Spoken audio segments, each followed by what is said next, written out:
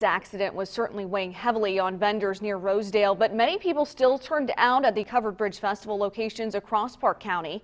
This is an important event for small local businesses. News 10's Richard Solomon spoke with one business owner and vendor. He has more on the turnout so far for this 10-day event. The Covered Bridge Festival connects local businesses to the community. I talked with one vendor who says this festival helps his business and others grow tremendously. For 62 years, the Covered Bridge Festival has been a highlight for vendors and local businesses like this one. It's run by Adam Masters and his brother.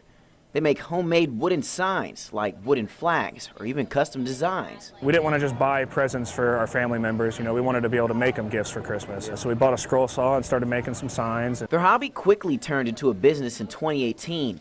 That's when the business was brought to a bigger stage, the Covered Bridge Festival. Along with his signs, people can find nearly anything they want at the annual event, from food to little knickknacks. Masters says, as a vendor, the festival is vital to his business growing. You're not just, putting a dollar in a corporate guy's pocket in a CEO's, trust fund account. This is, tumbling lessons for my daughter. This is, new shoes for my kids. But the start to this year has been a little slow.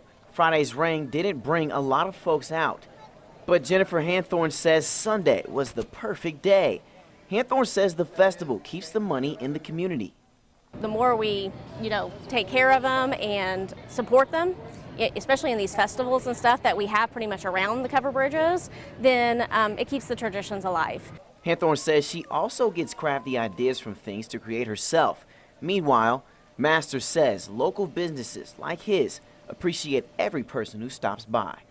Being able to come out and support us, you're truly giving back to the community. The festival is still going on from now through October 20th. You still have some time to check it out. Back to you.